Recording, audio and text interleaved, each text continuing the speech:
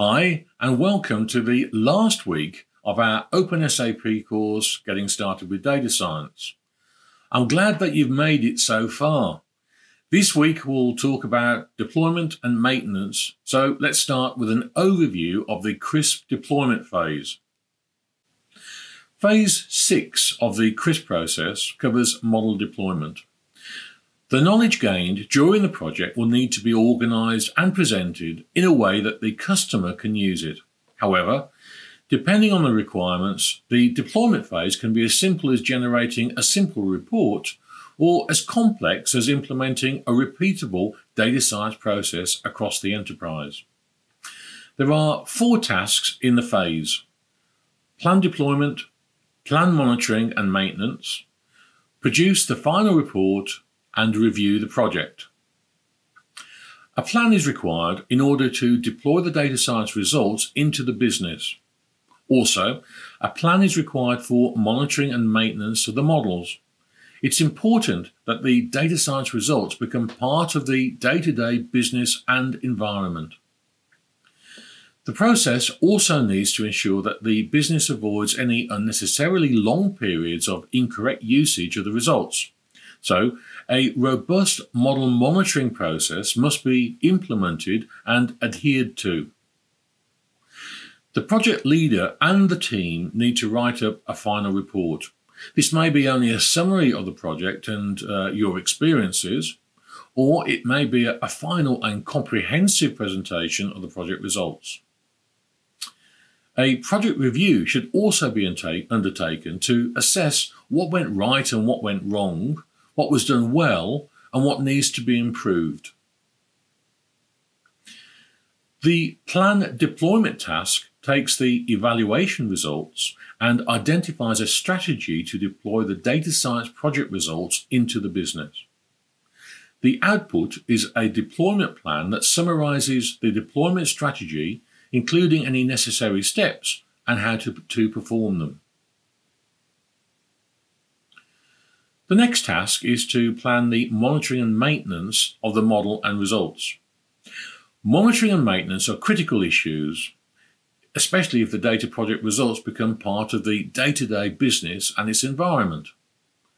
A careful preparation of a maintenance strategy helps to avoid unnecessarily long periods of incorrect usage of the models, maybe after a model's performance has degraded.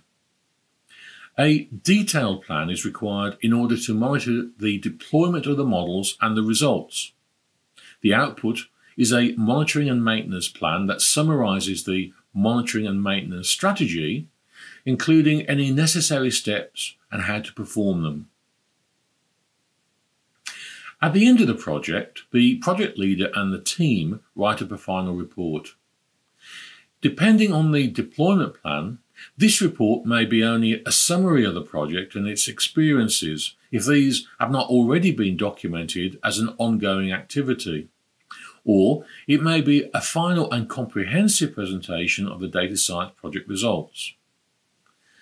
The output will include a final report of the data science engagement, including all of the previous deliverables and summarizing and organizing the results. The output can also include a final presentation to the customer. Finally, you need to review the project. You need to assess what went right and what went wrong, what was done well, and what needs to be improved. You should create an experience document that summarizes any important experiences during the project. For example, pitfalls, misleading approaches, or hints for selecting the best suited data science techniques in similar situations should all be included in the report. Most models' predictive performance will degrade over time because the data that is used to apply the model onto will change. The data distributions might change as customer characteristics change, competitors launch campaigns, and the general business environment changes. The models have to be updated when this happens. Remember that a monitoring phase can be added to the CRISP methodology that specifically focuses on this really important aspect of any data science project. This is a short summary. There are 4 tasks you should consider in the deployment phase. These are plan deployment, plan monitoring and maintenance, produce the final report, and review the project. You may need to add an extra phase to the CRISP process so that the performance of the models can be monitored as they degrade. So, that's it for Unit 1 of Week 6. In the next unit, we're going to take a look at the deployment options.